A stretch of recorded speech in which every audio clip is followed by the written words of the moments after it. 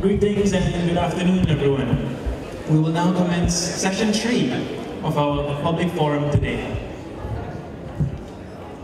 Before I start, I'd like everyone to remain silent as I introduce the next few speakers for this session. Our session 3 is called Whither National Unity, and we have our moderator, Tan Sri Rafiah Salim. A bit of background of her. She is the former president for Muslim Women's Action Society, Pertiwi, with almost 3 decades of experience in the academic and human resource fields.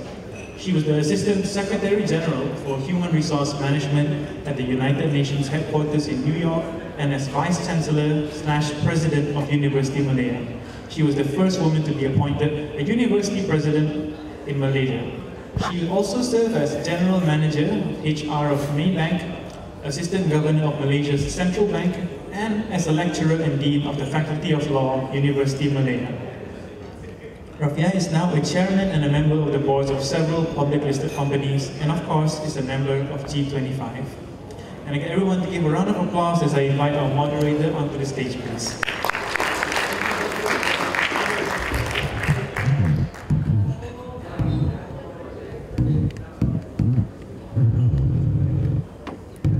Our first speaker, Dr. Johan Ariffin has worked with several multinational corporations and has served 16 years with ExxonMobil in senior management positions.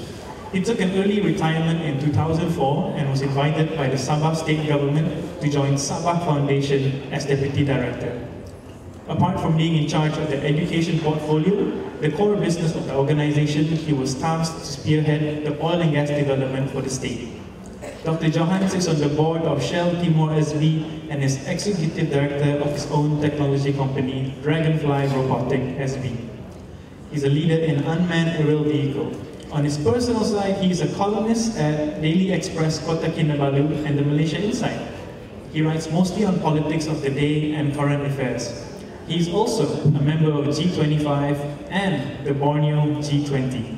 Dr. Johan holds an MBA from University of Hull and a DBA from University of South Australia. Let's put our hands together and invite him on stage.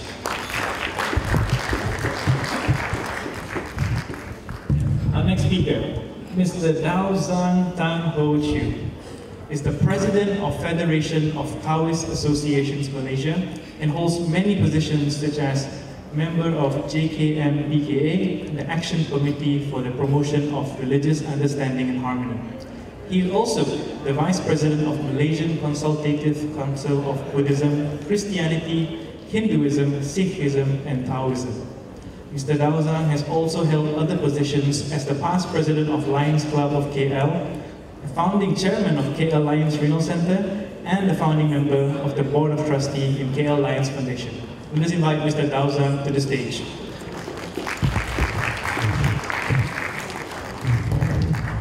And our third speaker, Mr. Jerald Joseph, is a commissioner of SUHAKAM and has been a human rights defender and trainer consultant at both local and international levels for the last 20 years. He specializes in human rights issues concerning the rights of indigenous peoples, elimination of racial discrimination, economic, social, and cultural rights, as well as human rights-based approach in development. Mr. Joseph has held several positions, including the chair of the Regional Steering Committee for ASEAN People's Forum in 2015 and served as a member of various human rights organizations, including the Commonwealth Foundation, Asian South Pacific Bureau of Adult Education, Asia Pacific NGO Steering Committee of World Conference Against Racism. Currently, Mr. Joseph is a board member and advisor of the Anti-Racism and Non-Discrimination Program of Pusat Komunikasi Masyarakat Sendirian Bahad, Pusat Komas. He was also one of the senior civil society members who led the Malaysian NGOs reporting to the Universal Periodic Review Working Group in Geneva.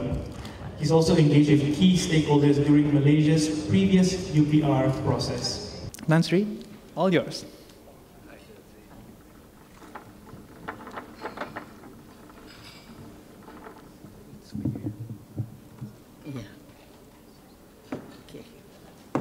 Thank you.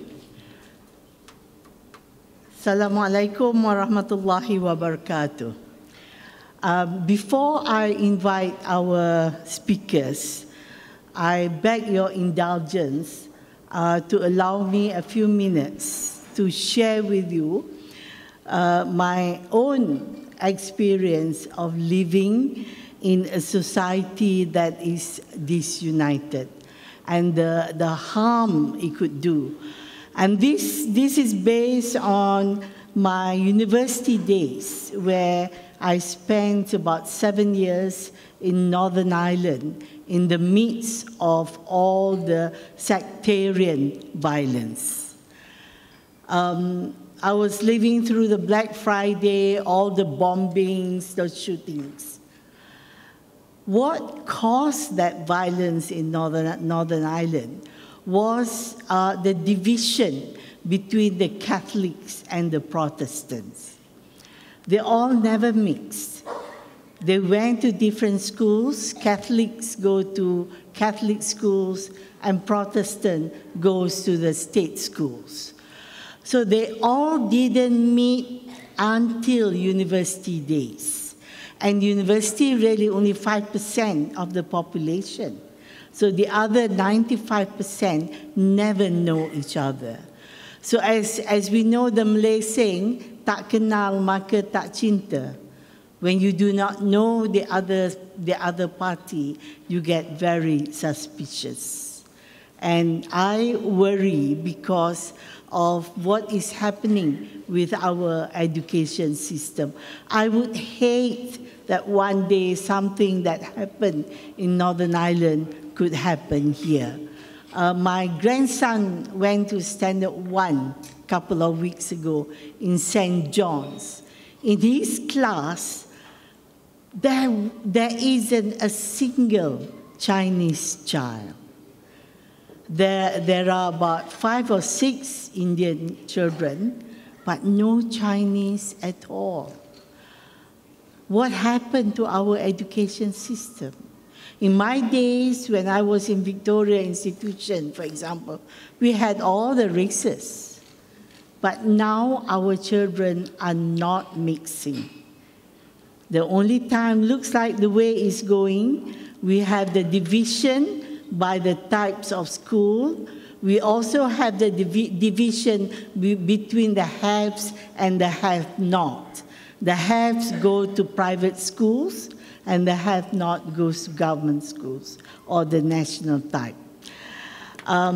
That is one of those worries that I have as a grandmother in terms of what is the nation going to be for my children and my grandchildren. I would like to invite our first speaker, Dato Johan, and I'm sure we will have a very interesting aspect from him since he's from East Malaysia.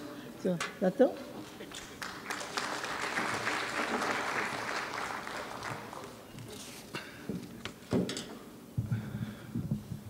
Good afternoon. I prepared some charts actually, but I think I'll do away with it. Otherwise you'll fall asleep for all these numbers, statistics, and so on. I'm a bit nervous speaking in front of you because there's so many eminent persons here, Tan Sri Sharif. In Sabah, we are only 1 or 2 eminent persons. I'm one of them.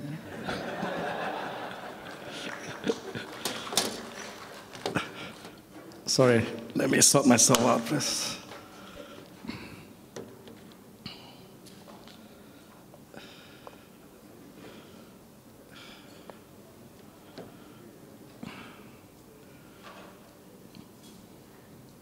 Okay, the topic that was given to me was national unity. And I'd like to talk about national unity from the East Malaysian perspective. I just came from Penang, actually, by Penang, where the Penang Institute invited me to be on a panel of speakers. And the topic was about our current election, and they talk about Islamization, Bumiputraism, and Malay nationalism, which is a bit alien to us, because we don't talk in those terms. But as the talk ended and all that, and I was very frank in my speech that day, and my wife frightened me when I went back. She says, "You should not talk about those things like that, because people might be offended in Penang." So there is a stark difference, because in Sabah we can talk freely about certain things, about religion, about race, and laugh at each other. But here it's getting a bit serious. So let me take you through some of the differences that we see between East and West. And I don't know, have you ever thought about what binds us as a nation, Malaysia? Is it our national flag? Is it a national anthem?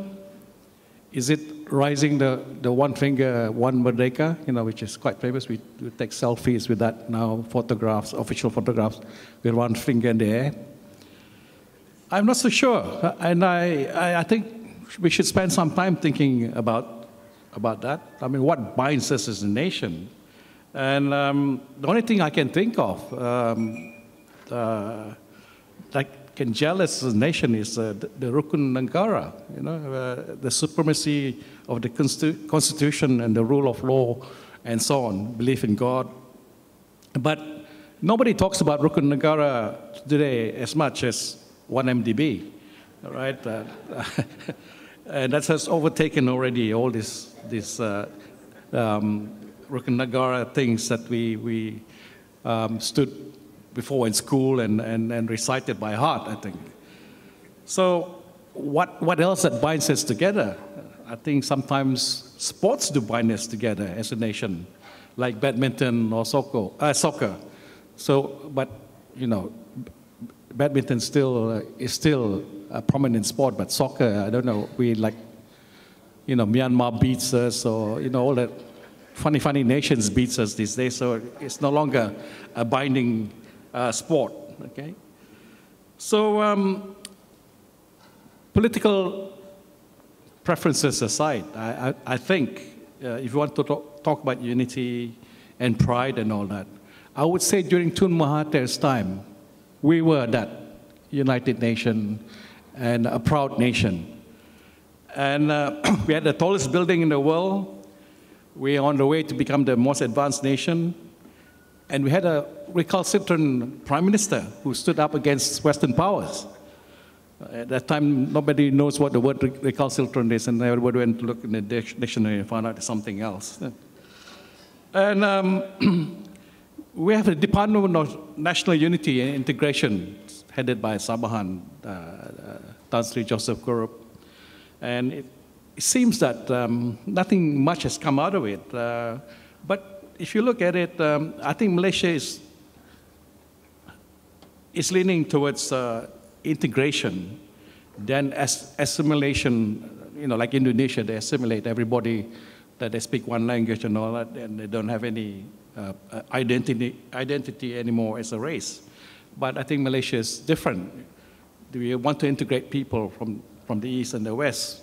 And if you recall, we had Malaysia Ferry one time, and it's a good program. I don't know why we stopped it. And, we had people coming over from Peninsula Malaysia, and Sabahans going over there, bringing over the cars and driving all over the country. Unfortunately, the ship burned down and caught fire somewhere, and then we've forgotten about it.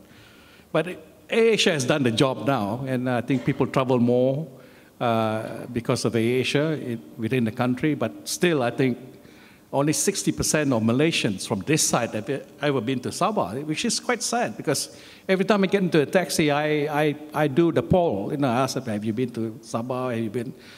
And many of them have not, okay? But Malaysians here prefer to go to Thailand, they go to Myanmar, or wherever the closest neighbor, but except East Malaysia. And we have a beautiful country, much better than many neighboring countries that you see or visit. So if you want to know more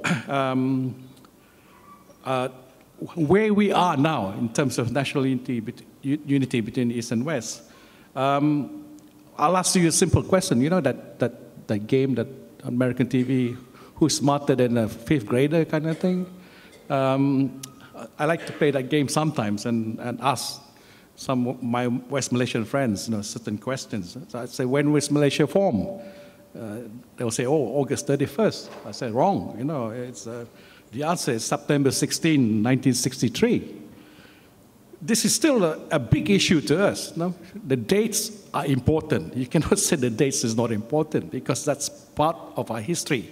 And don't try and change history, because history is history, okay? It's permanent, all right?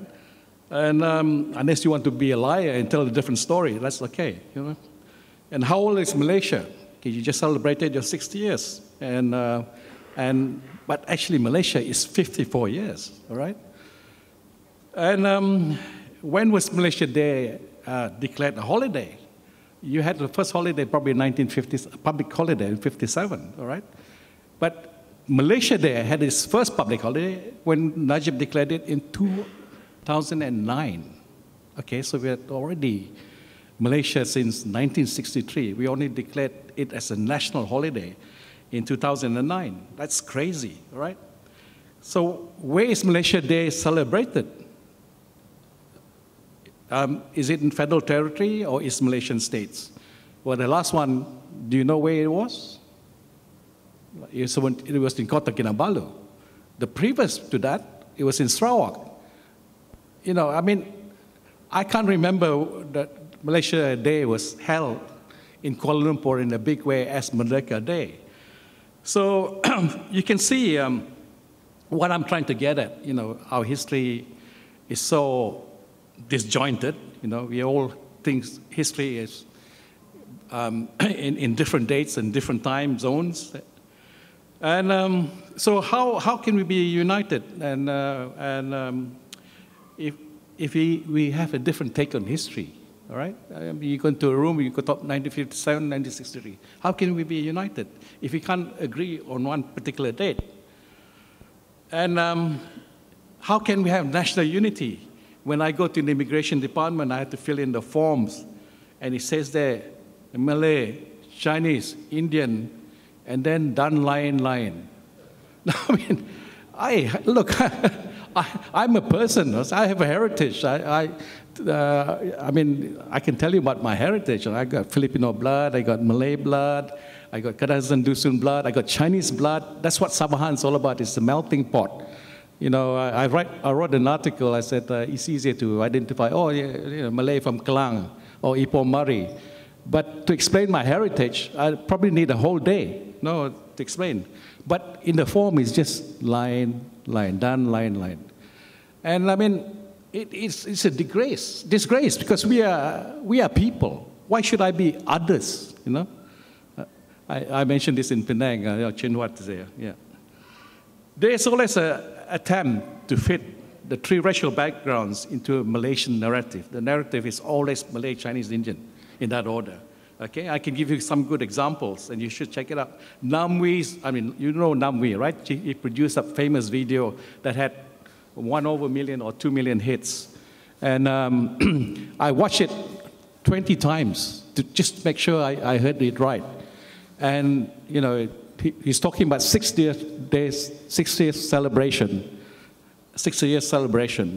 And then in the end, if you replay it hundreds of times, it says, Happy Malaysia Day.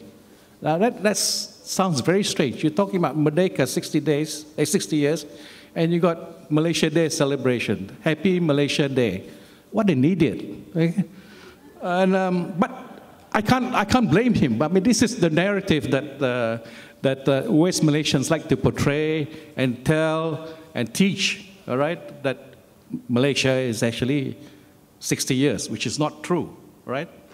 So there's another example Petronas said 2 years ago, Aki in the Longhouse.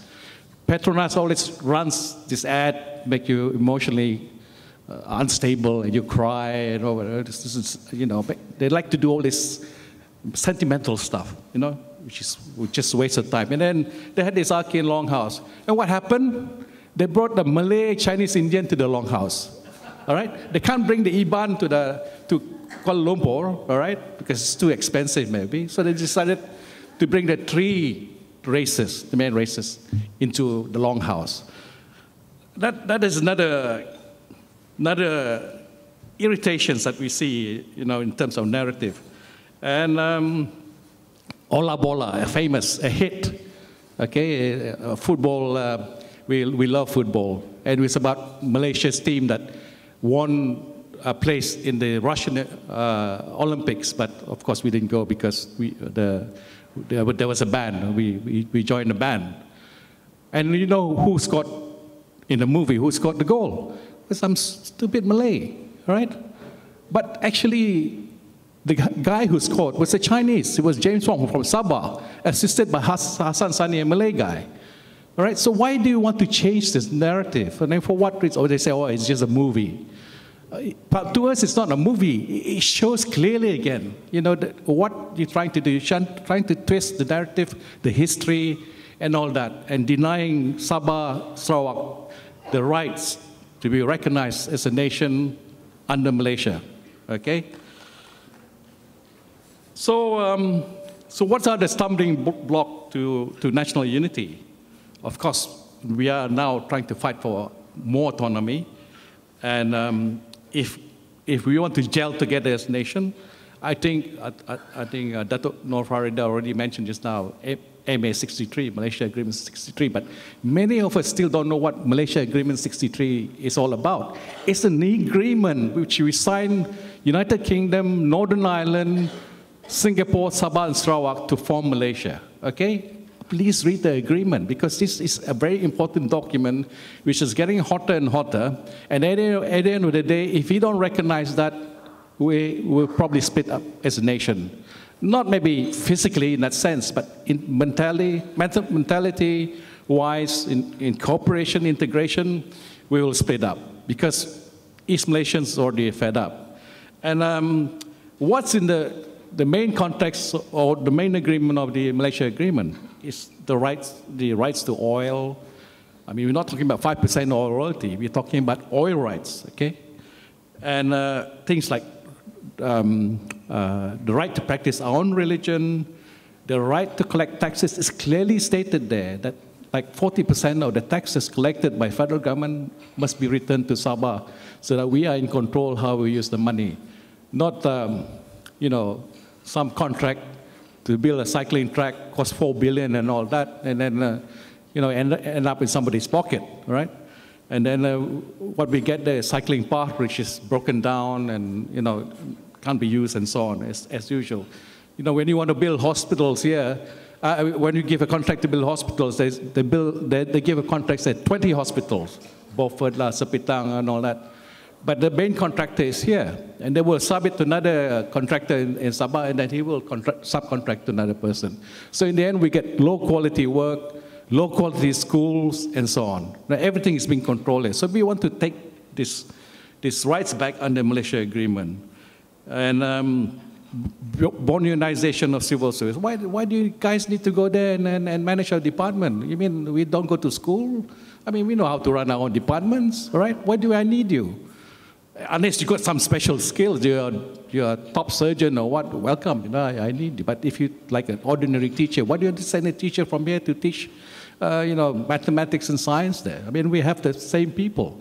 We have jobless people there who are dying for jobs to teach. So we want to control our education.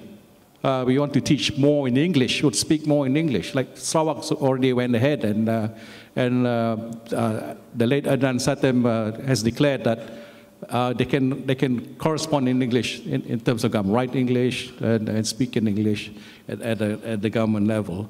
So we are way ahead of you, all right, in terms of these agreements and all that, because today you're still fighting about religion, education, speaking in English, and all that. We already stated that in our contract, okay, that we want this. So, so if we recognize that and work together and all that, and using the pressures from East Malaysia, using the Malaysia Agreement, maybe some of these issues can, come over here in a positive manner, and maybe say, for example, we can teach English more in the education system.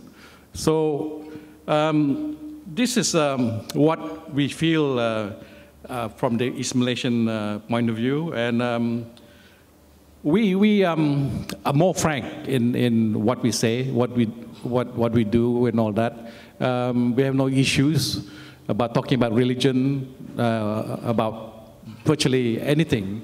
I can't say this will go down the same path in the future, because we get influence from this side and whatnot, where we get teachers from Kedah being sent to Sarawak, for example, and they try to convert some Christians into to become Muslims and all that. We have that issues, but we have to be guarded.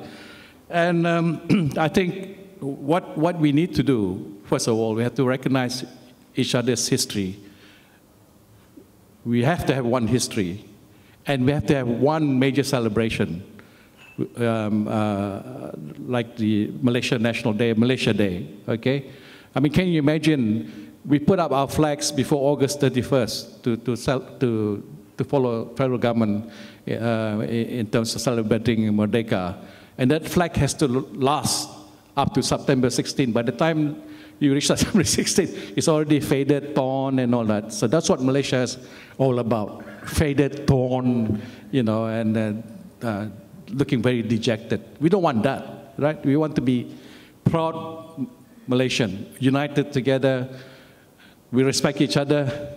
We respect each other's religion, and we respect each other's culture. If you have time, the next big event is the Harvest Festival. Please come and join us. And Chin said he loves to come over to Sabah during those times, because it's a lot of fun and merriment. We don't talk about religion, we don't talk about race, and we talk about one nation. So I told the Penang crowd, Chin was there, that we are more Malaysian than you guys, okay? Because we celebrate Malaysia Day. You don't celebrate Malaysia Day. So we Malaysians, right? We are proud to say we're Malaysian. There is no such thing as we want to cede from Malaysia. That's not true, okay? We have our unique circumstances. If you talk about Sabah, we are claimed by a foreign country. We have been invaded by a foreign country a few years ago, all right? So we are a very unique nation by itself, right? And we like to be recognized as that. But most of all, we want to be united, integrated, and unity is something that we should discuss as a subject in schools and in the forum studies. Thank you very much.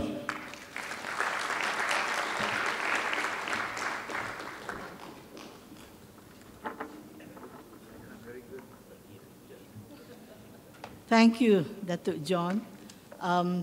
It's very interesting that there is another aspect of unity that we West Malaysians tend to overlook.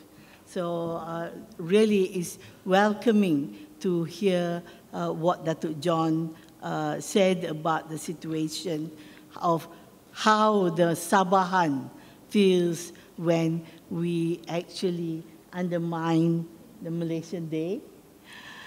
And something else that Dato John said just now is just light as spark in my mind. And that he said that wondered whether issues like 1MDB unites the people. Makes me wonder, do we need more of it? Anyway, let's hear after this from Mr. Daozhang Tan. He's an expert in several religions, so I'm sure he's going to handle unity with regards to the religious aspect in the country. Welcome, Mr.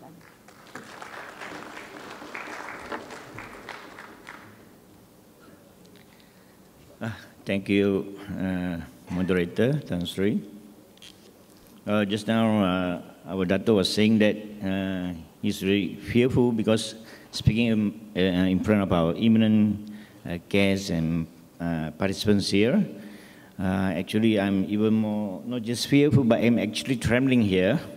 Thanks to the organizer for having this rostrum so that I cannot be seen as trembling here. I'm not an academician or a researcher.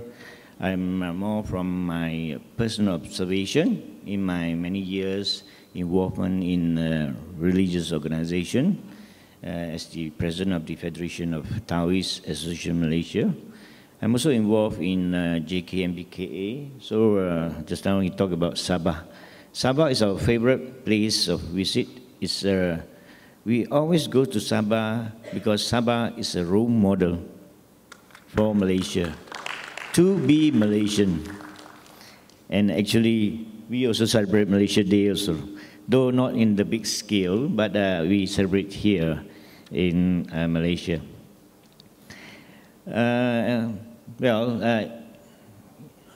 In our days, there's English medium schools. That's why when Tan Sri says that, how come now, you know, there's no Chinese in the government schools? During our days, in the English schools, we have Chinese, Indian, Malays, and we hear also from the Sultan, His Highness, the Sultan of Selangor, that he was proposing that the schools be made English medium. Of course, I think that will not happen. And of course, I'm so happy when I heard being invited to be a panelist here from G25, because you're really, your efforts are commendable. You're really courageous and very outspoken. And many times when there are issues, you are the ones who actually give us the consolation that we are in the beautiful nation of Malaysia. The Malaysians are all together. So I think Malaysia will, the unity in the country will still remain firm. We just have to do our part, each our part, right? So not just myself, FTAM, the Federation of Taoist Association, MCCBCHST, and so many other civic organizations are behind your group of 25. I think we should give them a big round of applause for all they've done for the country. So we are talking about Malaysia Day. I was as so as the country, so it's Malaysia Day. We started with Malaya, and then in 1963 we become Malaysia. So I believe many of us at my age would have the experience of staying together with all the communities. I was born in the Malay Kampung here in KL, and we mix around very, very well with all the Malays, the Indians. I used to go to my neighbor, because at the time we were quite poor. We can't even afford a TV. So we always watch TV in our neighbor, who are all Malays, sitting in their home and then watching TV and even sharing the food. That is the spirit that we experience when we go to Sabah or we go to Sarawak. The same Malaysian spirit that we experienced 60 years ago. So I said Malay because back then, there's no such thing as, you know, you talk so much about Islam or religion, see? We are as one nation, as Malaysian. So we seldom define on religious ground or religious sensitivity, see? It's so much different from now. And we get invited to all the wedding kanduris, even the Hari Raya. And I especially like all the silat performance during the kanduri, you know. It was quite a good show. And also we always invite them. My mom would, for our New Year, invite them to our house to celebrate together. And we make sure that, my mom would make sure that we get our neighbors to cook the rendang ayam and all the Malay delicacies, as well as, of course, the Chinese delicacies. So that is the time of Malaysia's environment at the time, 60 years ago, or rather maybe 50 years ago. So times are changing, but then again, we feel that because of this Islamization, things are getting different. We are very sensitive on many aspects of life that touches on religious issue. So I think that, I believe, if I correct me, I stand to be corrected, it could be during the reign of Tun Mahathir and Dato Ibrahim, whereby I feel that the Islamization process in the country is, very fast. We're getting very much Islamized in everything, in every sector, including banking, etc., etc. And of course, the problem started with the, amendments to our federal constitution, 121, 1A, when issues that involve the Muslims and the non-Muslims, the conversion cases, some of the judges will abdicate their judicial duties, and Islamic issues are tried by a Sharia court, thus creating a lot of problems with conversion that MCCBCHST always have to deal with. Of course, these are all brought up to the federal court, and we find that the bottom line is we believe that the federal constitution is the supreme law of the land, and we should all support that and make sure that it remains such, the very core of our nation building.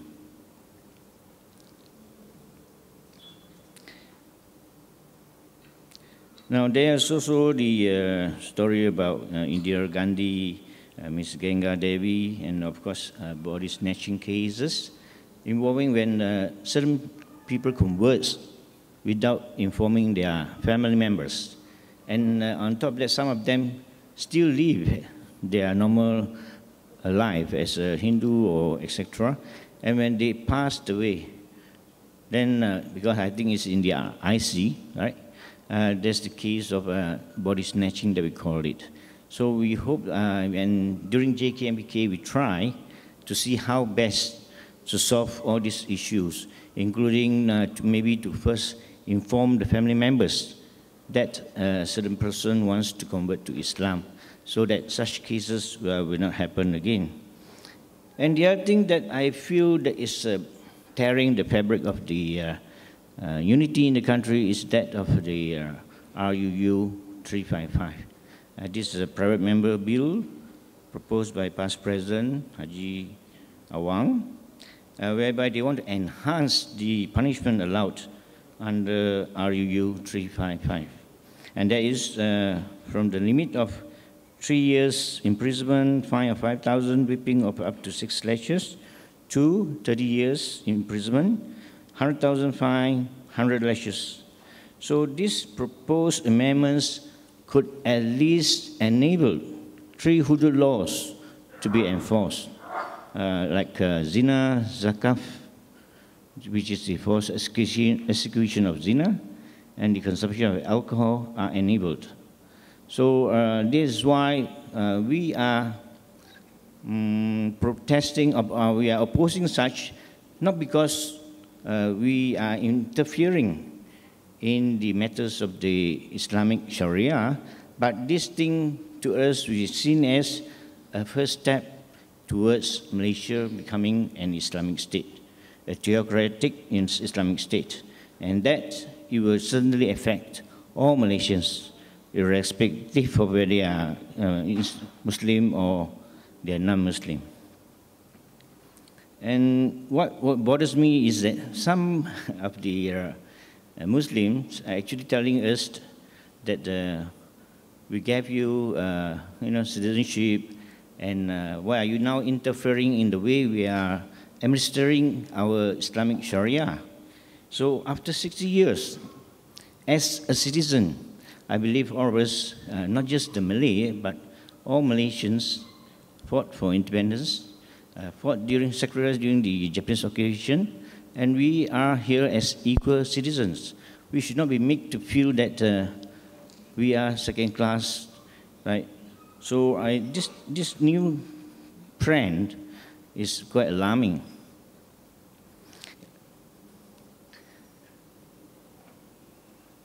So as the federal constitution is the highest law in the country, I think there it will be against its outer virus, our federal constitution, to have two sets of criminal law. So that is our main concern. Malaysia is one of the very few countries that do not have a department of religion. In most countries, they have one department that deals with religious matter, but not here in Malaysia. In Malaysia, we only have JAKIM, JAWI, and many other state Islamic institutions. So matters of the non-Islamic do not have a department to solve them or to assist them or to help them in the development of the religion. So there's also this division in the AG's chamber that will look into Sharia compliance of law. So we find that every aspect of our life will be Islamized in that sense. And one example I can quote is there's a piece of land that is designated for non-Islamic use. We call it ribi, rumah ibadat bukan Islam. And that land was converted without even the knowledge of the state exco members or even some of the officials of the Jabatan Tanah dan Jabatan Tanah dan Galian. They were converted to a surau when they already have a very big mosque in that area. That's Alam Impian. So these things are happening, you see. The influence of Jawi in all aspects of our life. Although, of course, HESI is in Selangor, this is the Non-Islamic Affairs Committee, has opposed this, but then I think now the alternative is trying to find an alternative land. And recently, last year, the guidelines, Garis Panduan, for place of worship other than Islam, there has been a lot of inputs, I believe, from Jawi, as to the control of height of place of worship of Ribi, and the control of distance, the distance from a Malay dwelling, the distance from a surau or a mosque. So this is, to the non-Muslim, it's an infringement on our rights. It will affect our development as Malaysian in Malaysia. But of course, HESI has already proposed that certain restrictions have to be removed and restrictions are to be changed, but it's yet to be endorsed by the highest authority of the state, this the MKN. But I believe, all in all, Malaysia will continue to be very united. There will be harmony, because why? The bottom line is Malaysian. Be Malaysian. We are very peace-loving. We are very kind. We always look after each other. The church burning issue, we can see that it's the mosque committee who come out and help the church to clean up and things like that. So this shows that we as Malaysians are united. We as Malaysians are very harmony, and we believe that we should all do our part in our own very small way to promote this harmonious Malaysia. What we can do is we should follow the golden rule. I believe many of us have heard about the golden rule.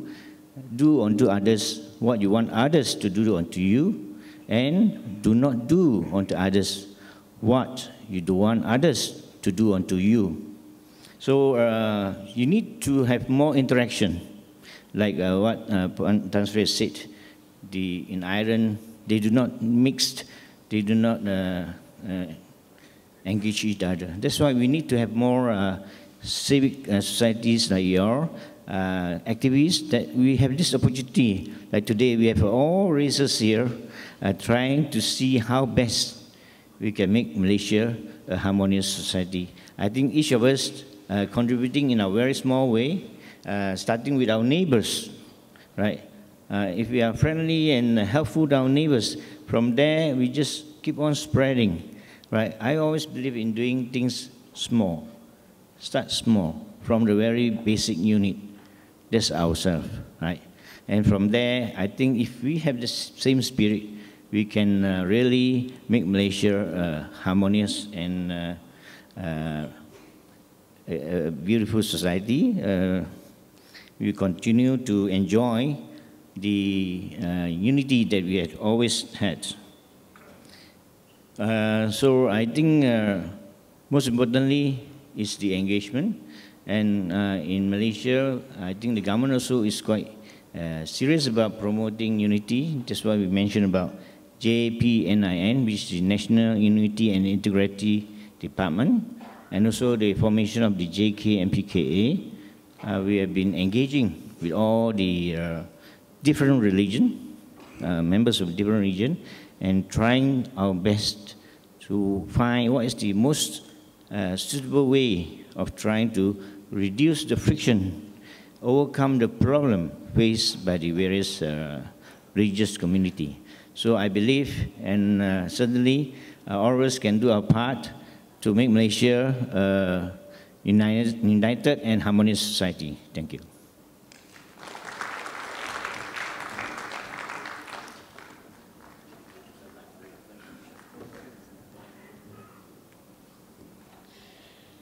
Mr. Daozhang is really an optimistic, very positive way of thinking. He's really a man of religion, to believe that whatever it is, we all can stay united. That's really refreshing. He also mooted the idea that perhaps our country should just have one type of school.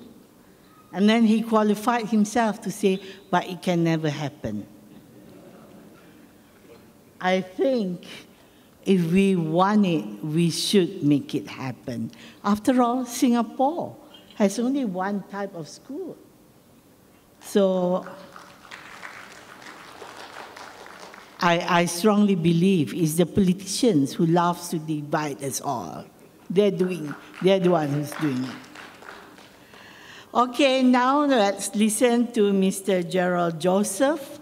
I'm sure he's going to take it at the angle of human rights, perhaps.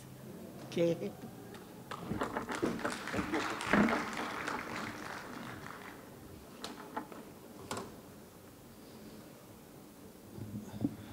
Good afternoon, friends. Those from the Dan line and those from the Bukan Dan line. So we never know actually which side we belong to, because on any part you go, at one moment you will be the one with power in the majority, and another moment you will not, you know. So I think Malaysia, sometimes I wonder whether we forget, because we are quite a champion of minorities outside Malaysia. The government, the people, you know, the Rohingyas, the Syrian, which actually is an attestation to understanding the concept of there is no Dan line. But bila balik kampung ni kita lupa. That's our problem. So, do we stand a chance for a different type of Malaysia? I think Dato Johan has spoken about Sabah, Sarawak being a beacon of hope, and I still think it is. I would say that the politics of race, as practiced, as Tan Sri said, by politicians, is not the same game pattern in Sabah, Sarawak. But sadly, I must say, that same principles are applied when it comes close to election. The concept of tribalism, to appeal to the tribal kin for vote, happens. And I can give you one example. We used to work very strong on the Bakun Dam many years ago in Sarawak. Everybody was so angry. I went through all the 15 longhouses. Everybody was equally angry about the dam coming to take away the village. Come election, there were 7 candidates all from different communities, Ukit, Kenya, and when you total the 6 minority groups, they were bigger than the incumbent Barisan Nasional. So, sadly, this divide and rule tactic that Tan Sri was saying is a convenient tool that is used, even that side. But it's a different fashion than what is sold here. The next, please. because this word racism, someone say, oh, this is not in Malaysia, racism is South Africa. So this is a Convention on Racial Discrimination. The definition, any distinction, exclusion, restriction, or preference. And this is where our discussion starts. We have enough stories of how difficult, how challenging this is, because you are from a different ethnic group, national, then you become the done line. Ini bukan Sabah and Sarawak saja marah. Orang asli here also say, why are we in the done line category? Can't we put a box? If you want to really have a box, then put a box without anything. We will write whatever we want. But susah lah sini. So it is the purpose of nullifying or impairing the recognition and enjoyment or exercise on an equal footing. I think this is an important part. That's where the human rights appeal comes in, you know. What's different between you and I? I mean, we're all Malaysians, we're all human beings, so there must be a common standard. Next, we can skip this. I think you understand what happens when somebody is superior and one is not. There's enough stories in the world, not far from here. The Rohingyas suffer because of a majority-minority. We had a history of South Africa. In Malaysia, smaller communities are suffering because the majority decides the script. So we know this story. Next, please.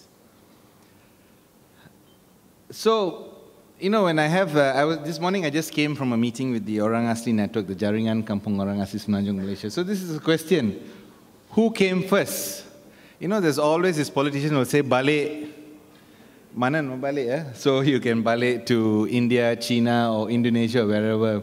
So these photos are actually, the first photo, the one before that was the Perak man. I mean, the one just before? Yeah, this is the Perak man that was found, I think he's about 25,000, he or she, in Greek. The community predates any of the tick box that we've been talking about. The next, this is in Guanya, 40,000, also predates any of us here. So if we play the game of who came first, then all of us should be prepared to balik somewhere lah. But so we will never end. We can go and search.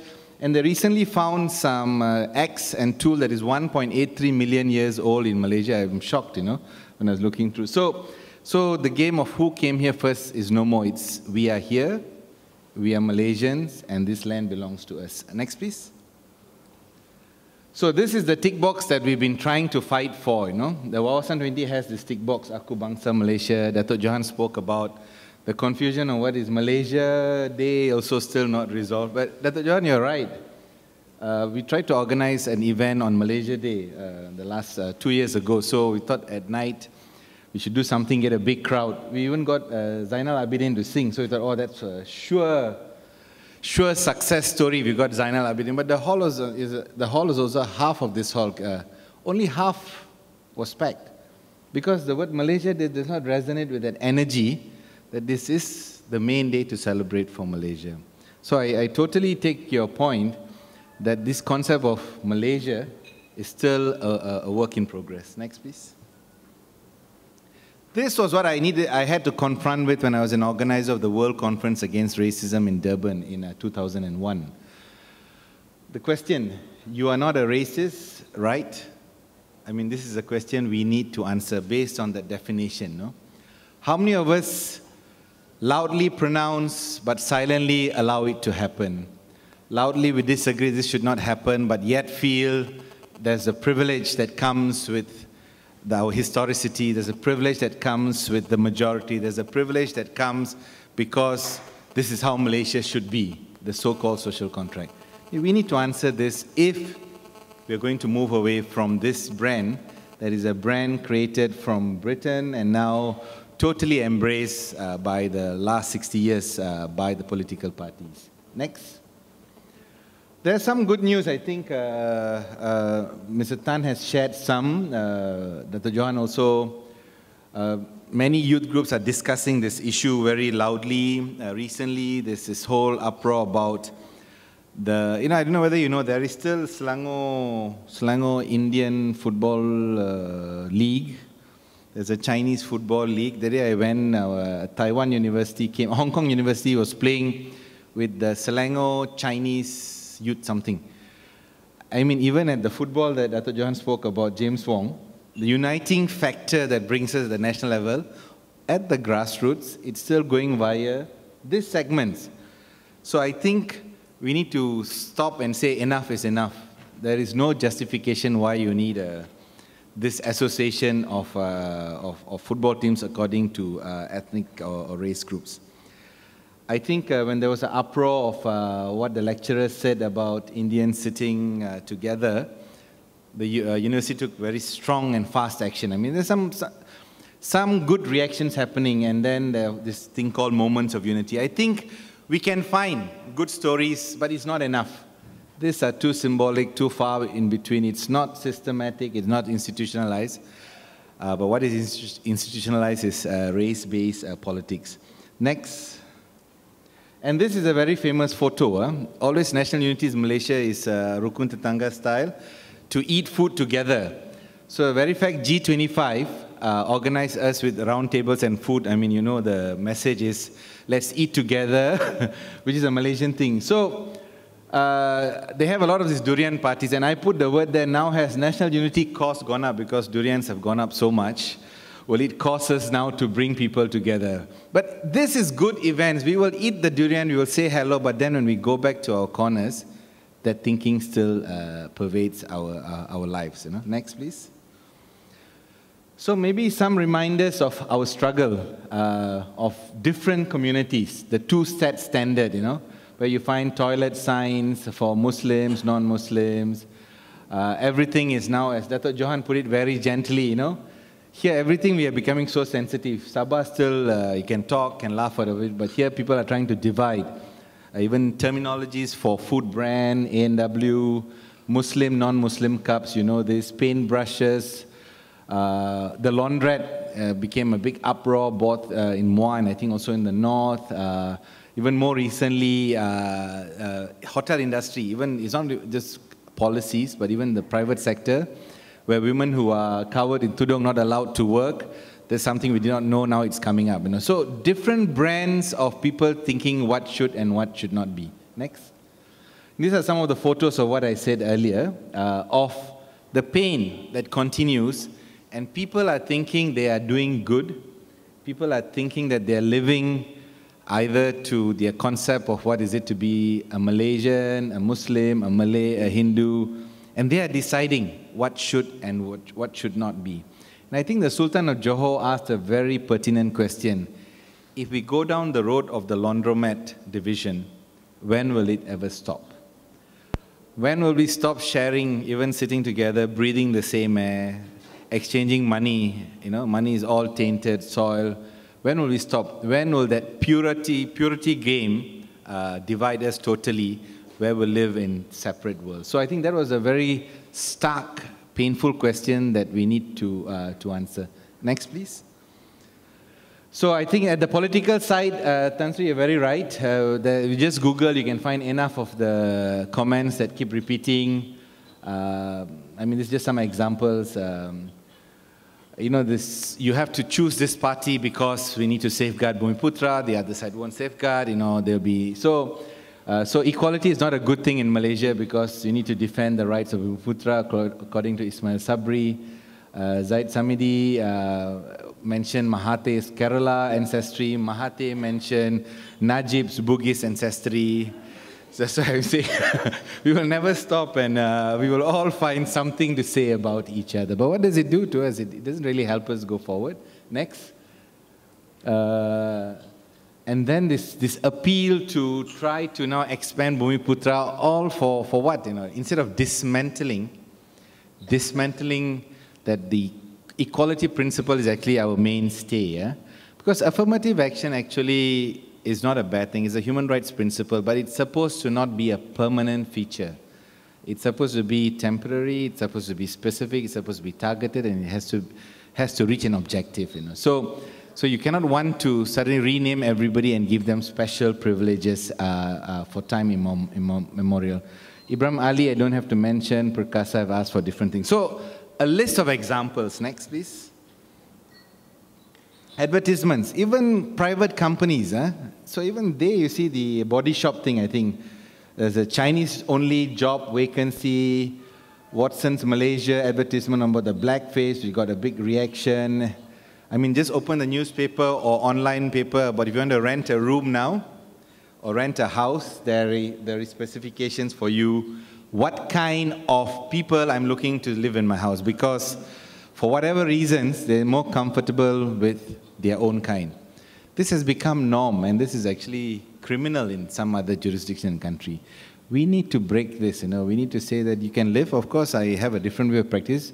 We don't impose, but we can actually be in the same space. These are the tough issues that, the reason I'm putting this out is because this is one of my proposals. The only way we're going to come this is we call this out. By not speaking about it, not repeating it, not saying it, people get away. I think too few times, this comes out by a news piece article that lasts for a day and a half and two, and then our journalists will be busy writing the next piece. So this goes off from our memories. Next. So my final slide, next, yeah. So these were the questions I asked when I was preparing for the World Conference Against Racism, What is our progress on these questions? Institutional race-based discrimination. Are there policies that need to be dismantled? Are there schooling systems? Are there university policies that need to be dismantled? That's the first question.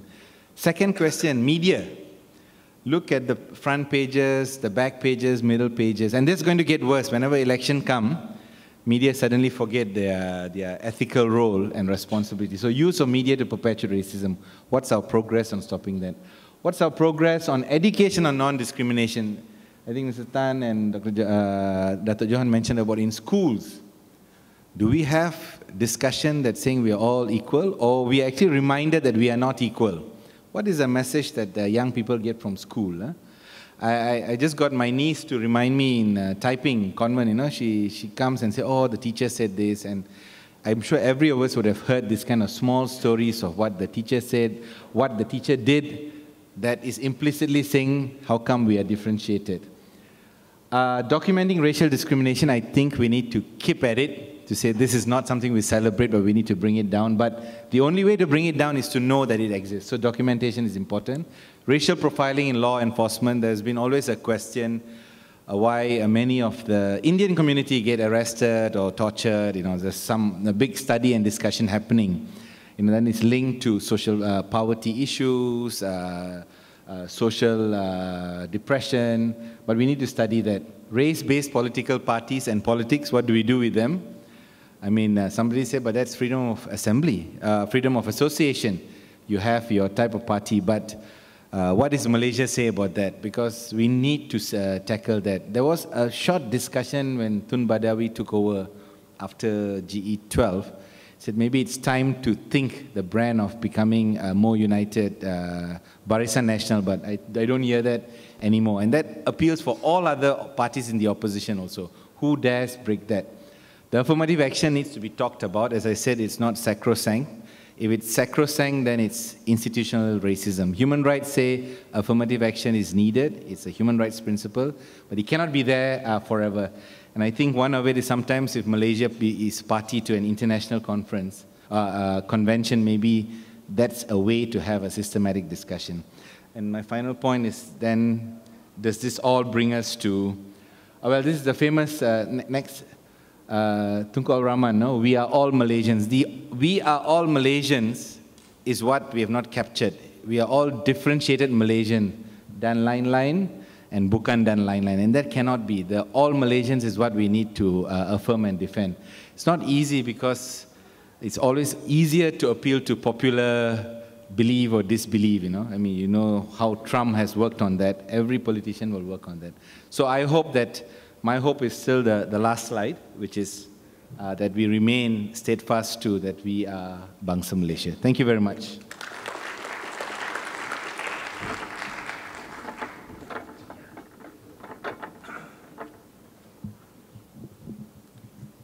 I really like that list of what to do. Mr. Jerald Joseph said of us needing common standard for all. And that, I recall what Dato Johan said with regards to all the various celebrations. I remember you saying, why don't we as a nation have one big celebration for all?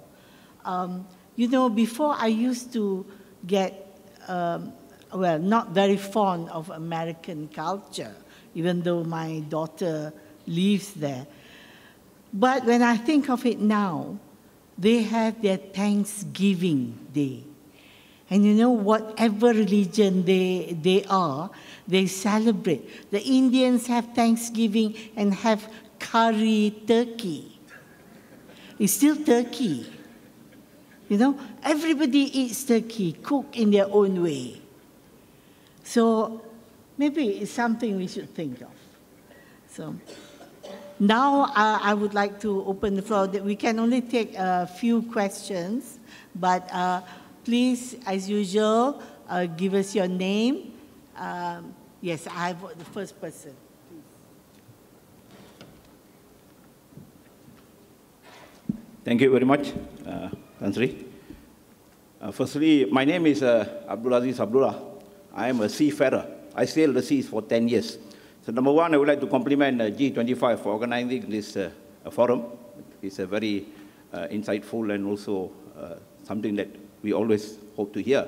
Second is, I have met Tan Sri many times, but this is the first time I'm seeing you in Tudong, and you look more charming. So I hope you will keep it on always. Next is, I want to address the question by Dato Johan. So since I'm a seafarer, I have to explain to you why this cruise Muhibah ferry did not continue. Number one, typical of the Malaysian way of doing things. Instead of going to build a new ferry, which is acclimatized to Malaysian weather, we went to buy a second-hand ferry, which was operating in the Scandinavian countries. And they don't have aircons fitted on that ferry. So we bought the ferry, came back, and then realized that, oh, no aircon. So refurbish her. So that's technical side. Now, another thing is, the journey takes about 1.5 days.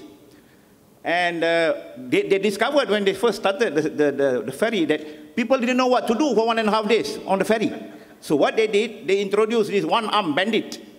Then somebody said, oh, haram. So they had to dismantle one-arm bandit. And many of the non-Muslims didn't want to go on board because, number one, there was no entertainment. And number two, many people got seasick. They forgot about it. So ultimately, the ferry burned down, and that's why it was never there. And of course, thank God, AirAsia came in. Second thing is I want to address the remark by Datin this morning about the Sabah, especially being, what do you call that, forgotten by the central government. I had the opportunity to work in Sarawak for 6 months. And I have this to say. I blame the local politicians for the local suffering, what they're suffering. I had the opportunity to drive to the rural areas of Sarawak. I saw the grandiose mansions where the politicians were staying. And I noticed how miserable the local tribal peoples were staying. So please do not blame this side of the South China Sea. Blame also your own politicians. They were the ones who were responsible for putting your people where they are now. Yes, we have our faults, but blame your own people first. You see the mentions of the ministers and look at the way that the local people left. I was driving from Miri to Sibu. I forgot that I was in Sarawak. I realized that my petrol was finishing, and I didn't know. It was, luckily, there was Berkenu. And we managed to find a small tank with oil there. Otherwise, I would have been stuck up in the jungle. So this is the situation there. But overall, I agree with Dato Johan. Sabah, Sarawak are the best reflection of true Malaysians. You can go and eat in a Chinese coffee shop, but there will be a small compartment where the Muslim lady is selling meat or something, and we have no this thing. And I always tell my children, look upon yourself as Malaysians first, everything else second. And if everybody can do that, there's no problem. Don't let the politicians, yes, Tan Sri, you are right. Don't let them divide us. Thank you. Any more? Yes. Good afternoon, Tan Sri, Moderator, esteemed speakers. My name is Karen Lai, and I'm the Chief Operating Officer of the Selangor Women's Empowerment Institute. I have 3 interventions or kind of reflections to make, particularly in relation to Jerald's presentation. Firstly, it hit me like a blow to the stomach when you said that equality is not a good thing in Malaysia. And as a women's human rights advocate that's been advocating for gender equality for the past 12 years or so, you know, it's true. Equality doesn't sell. And why is it that we don't think it's a good thing? The second thing, I think what it comes down to is about us checking our privilege. You have discrimination on the one hand, but there are also instances, I mean, discrimination is a double-edged sword in the sense that when one person is discriminated against negatively, the flip side of it is that there's positive discrimination.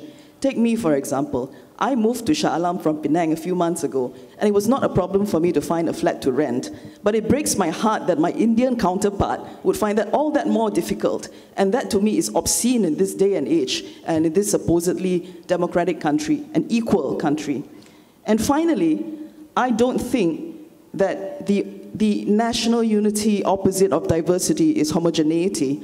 I personally think diversity is a good thing. In other words, aku maybe bangsa apa-apa je, tapi aku okay di Malaysia. That's what I think.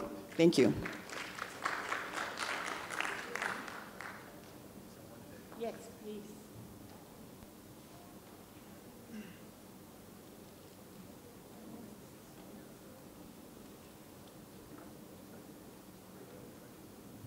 Thank you.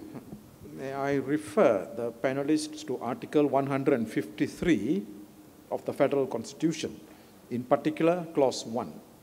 It says, it shall be the responsibility of the Young Tibetan Agong to safeguard the special position of the Malays and natives of any of the states of Sabah and Sarawak.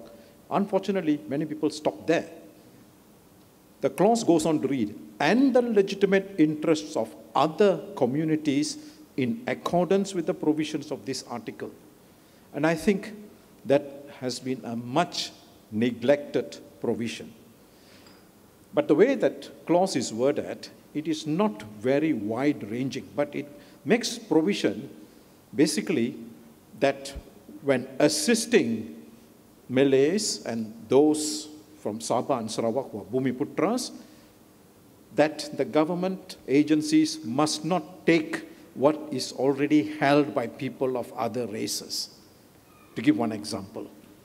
Now, about the Tudong, Madam, recently there had been some discussion in the media of hotels being discriminatory towards women who wear the scarves.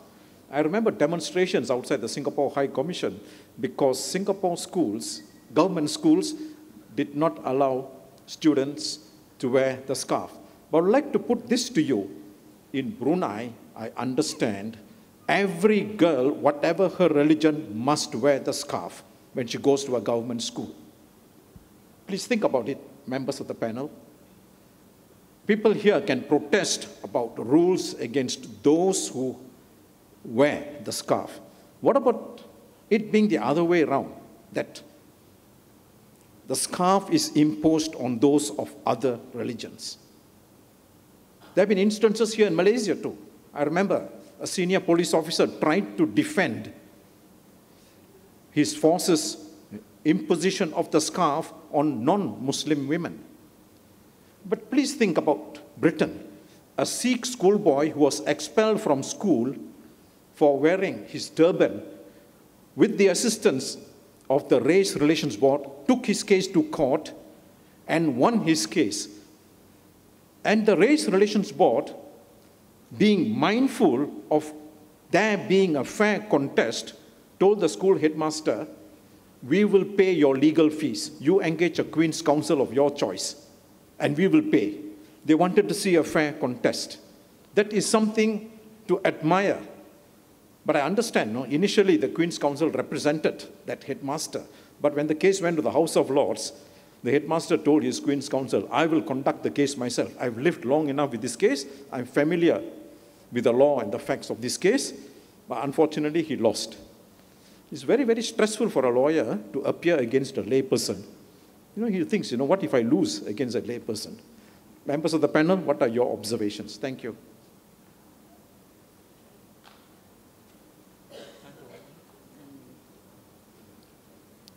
Madam Chairman and members of the panel, my name is Lim Heng Seng. Thank you for giving me the chance to come here and also to present my views. I would like to take up the point about education being a part of the problem, or maybe Tan Sri probably thinks the whole part of the problem. Now, I do not think that merely having separate schools is a problem. In Malaysia, what we are seeing today is what is peculiar to us, which is the teaching of Islam in a way which is very divisive. Let me give you two examples. I have a friend from Sarawak, all right? And he told me, Mr. Lim, I'm very worried. It's very concerning. My son comes home one day and tells me, Abah tak boleh kawan dengan orang itu tau, orang Cina itu. He says, kenapa?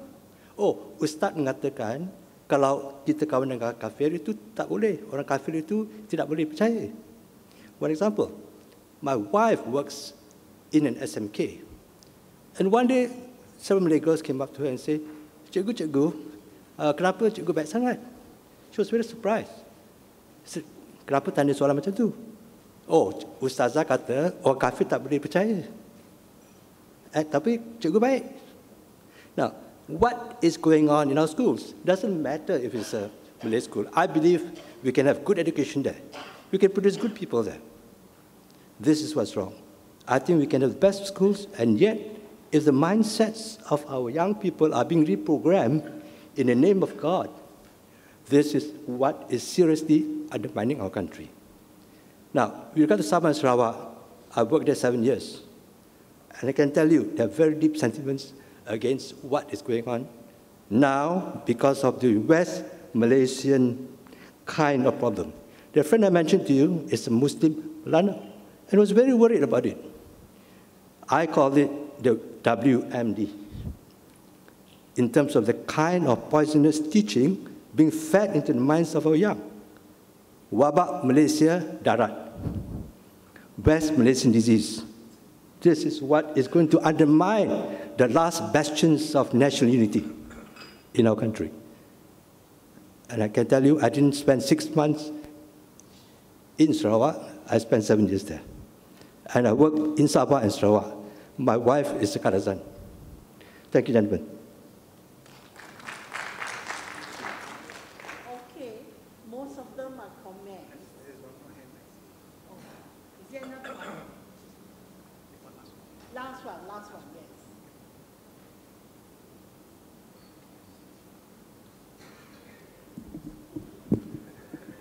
Good afternoon. I'm Sarojini from NCW. Let me first, before I say my piece, give a gentle reminder or advice to Sabah and Sarawak that we enjoyed what you are enjoying 50 years ago, but we did not know what happened when it came along that 50 years. So it can happen to you too, just that you are coming behind us. Okay, we are all the time talking about what is dividing us, but we are not talking about what can unite us. Both the opposition and the ruling government, they're not at all talking about what can unite us, which is very, very sad. One of which is, when you talk about affirmative action, why can't both the parties say, look, we are for it, but we are for the underprivileged and the poor of all races. Get on and say that. That will cause unity. Number two, teachers. Teachers were the cause of our unity. We had teachers of all races. So children of all races went to them as gods. That caused unity. Now, these same people can say this loud and clear. Now, the third thing is about, of course, the media. Media can play a big part, have advertisements of all races there. Then you have the best of the Malaysians. What happened to that? The best of the Malaysian Indians, the best of the Chinese, the best of the Malays, getting together and doing things. Hi, why have we to get people from overseas?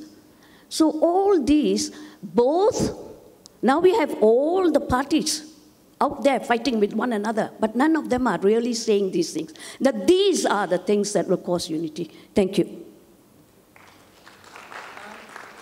Last one, as the young man who was stood up here.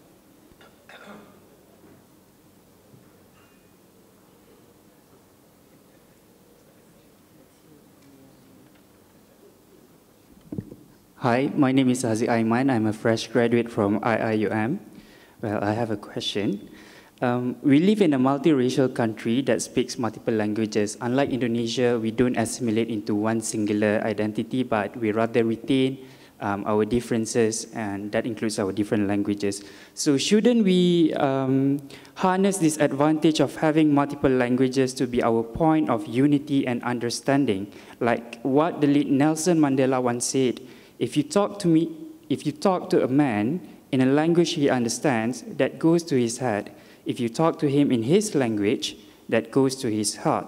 In other words, should our education system consider to implement Bahasa Malaysia that may consist of Bahasa Melayu, Mandarin, and Tamil to strengthen unity, which also act as a double edge to create a progressive Malaysian? That's all. Thank you.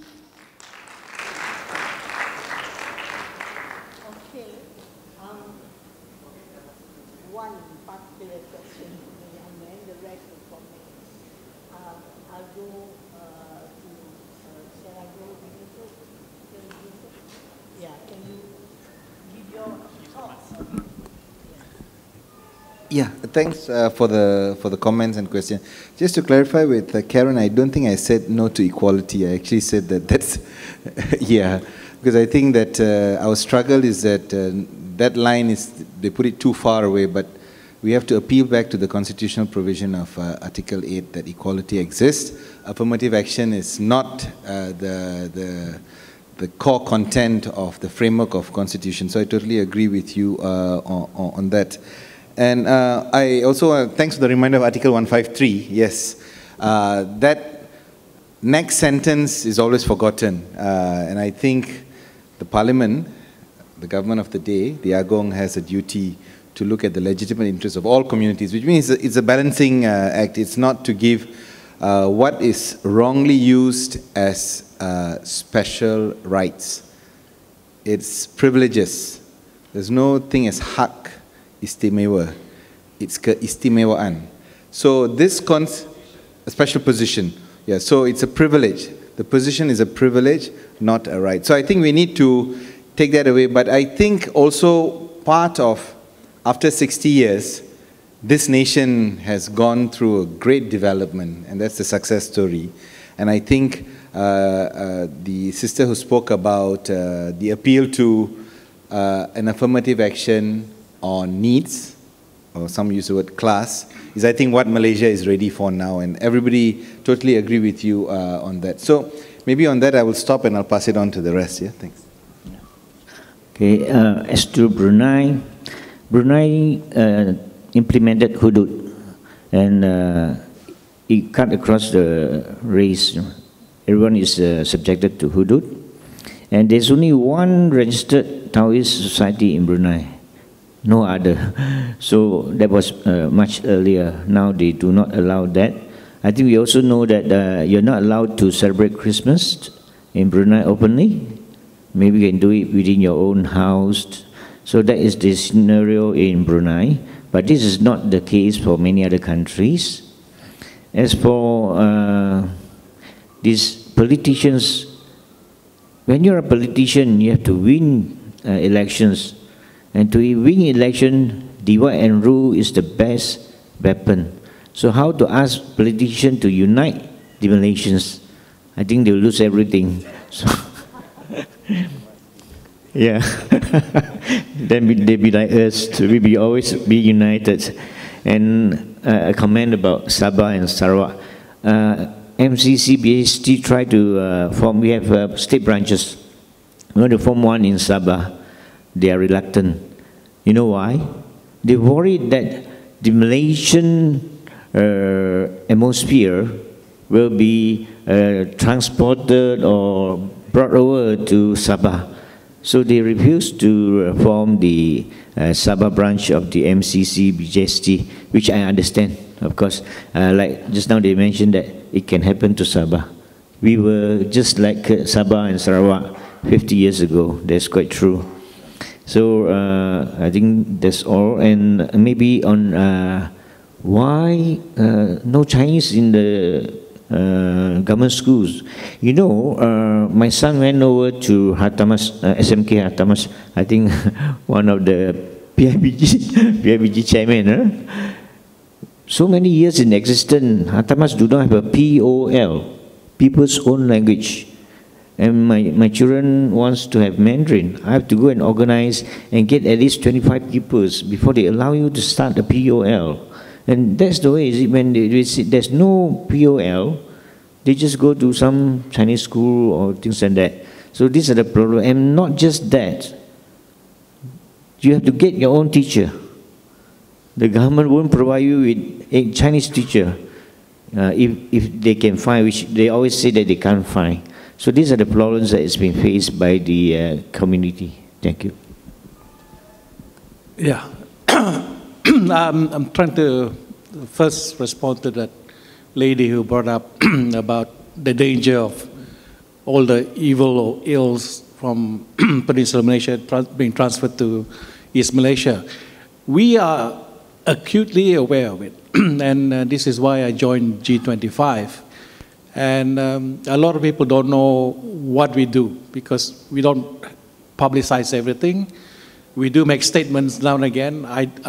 If you follow under my articles and all that, I've been writing a lot about Hadi Pass, RU 355. And last year, Dr. Chieow here and North Florida and a group of prominent 20 people in Sabah took out a full-page advertisement to declare our opposition to RU 355. We stuck out our neck for all to see in Sabah, Musa Aman, whoever, the politicians. And we made a stand that we disagree with it. I've written about, I don't know, 10 articles, even asking for Hadi to be banned from entering Sabah because we have that immigration right to ban somebody. You know, why ban DAP people, whoever in the opposition, and why not, you know, extremist people? So I'm acutely aware of that. We all in Sabah are acutely aware of that. So we are fighting against it, but we will fight it in different fronts through our organization, through various levels of groups, and we are doing that. So we're not taking things like that for granted. And the second thing,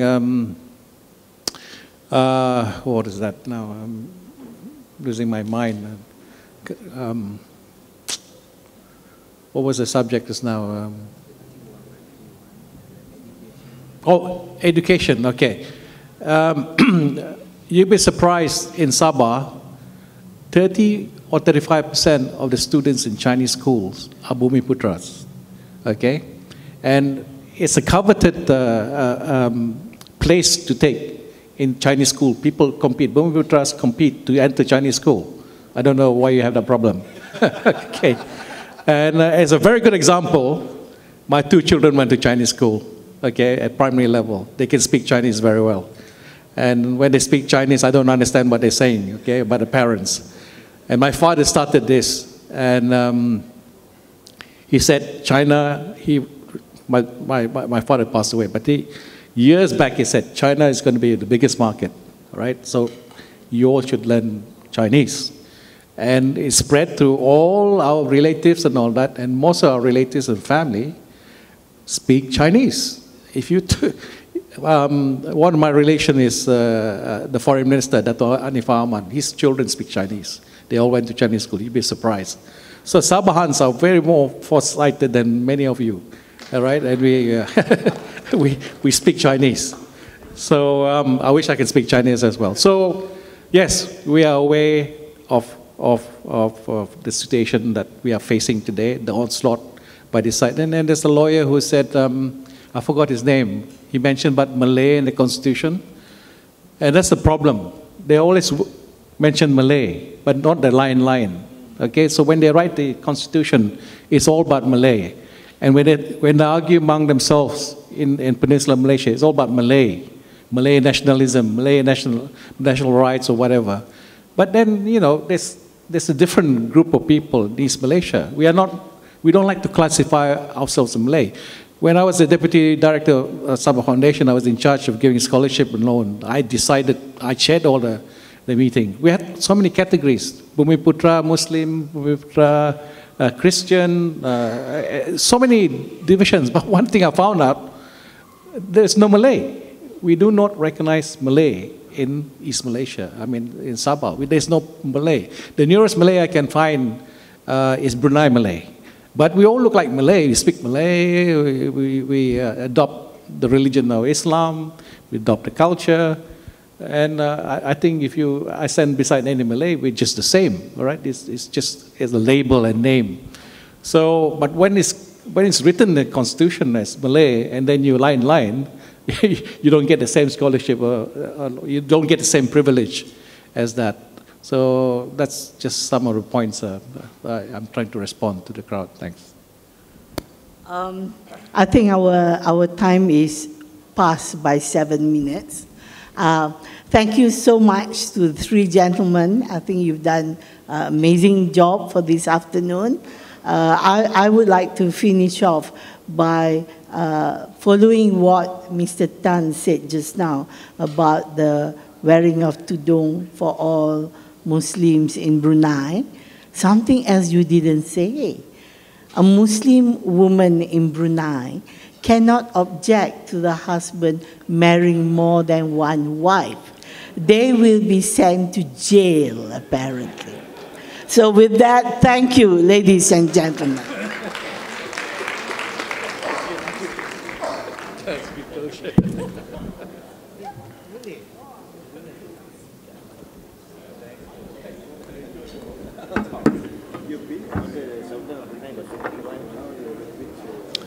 Another round of applause for our speakers, please.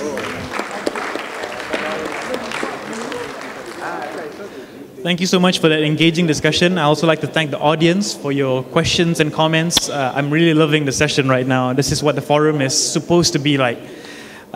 Before we go on to the next session, we're going to take a quick break, just 5 minutes break, so you can help yourselves to tea break. And we're going to have our last session after this. Please enjoy your meal.